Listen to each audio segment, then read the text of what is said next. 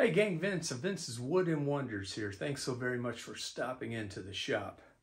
So recently I was having a conversation with somebody and we were talking about where our inspiration to turn comes from. You know, some days you don't feel quite as motivated as other days, or certain times you just don't feel as motivated as other times to get out there and turn something.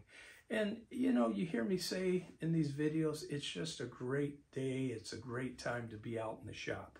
And I really mean that. But even still, we all look and need inspiration from a multitude of different sources is where we pull it from. And maybe it might be symposiums that we attend. It might be having discussions with other turners. It might be attending our local club. With all that said, one way that I get inspired is through videos, and I also get inspired through publications, books and so forth. You know, and with that said, I get inspired by magazines. And one magazine in particular that always seemed to inspire me was a publication that was over in Great Britain. And that publication is called Woodturning, the world's leading magazine for woodturners.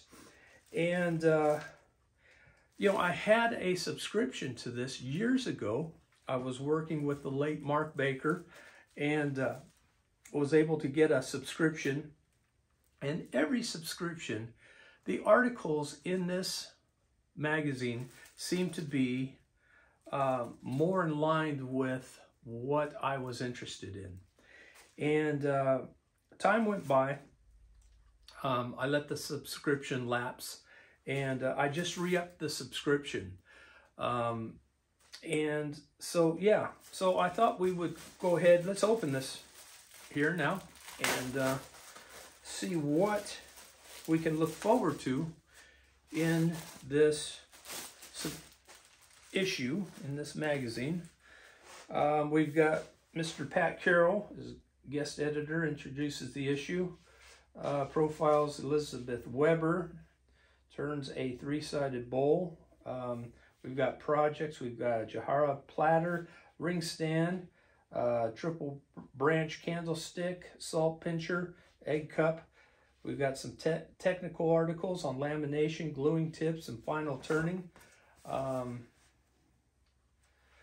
Yeah, I mean, you know, the articles, the magazine itself, I guess their magazines and so forth tend to be a little bit larger than ours over here in the States. But, you know, the photographs are right on time.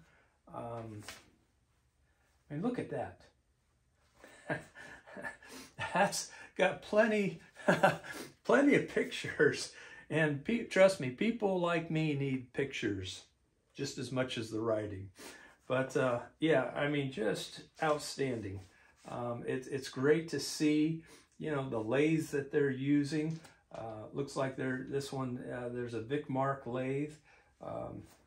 We've got Mr. Steve Center's tool rest in the picture. Nicely done there. But it's just interesting to see how they are getting things done. And yeah, so anyway, I'm going to take time out and spend a little time checking out my new wood turning magazine. I believe that they run specials. If you are interested, they have a digital format in which you can get a subscription digitally and just read it that way. Or if you want, if you're old like me and would like a hard copy, they'll also send you a copy. And I believe that they run a special once a year, usually around May or June. And I'm not going to quote the price because things change all the time and so forth. But, you know, reach out to them.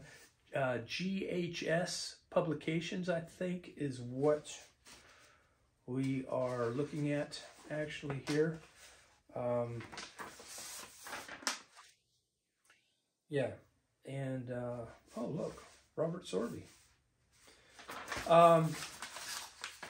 is going to be the publication. So, you know, if you have any questions or I can help you, you know, feel free to reach out to me. I'll be glad to answer any questions that you might have. But again, you know, talking about inspiration, sometimes it's nice to have a publication hit the mailbox once a month to help keep you inspired.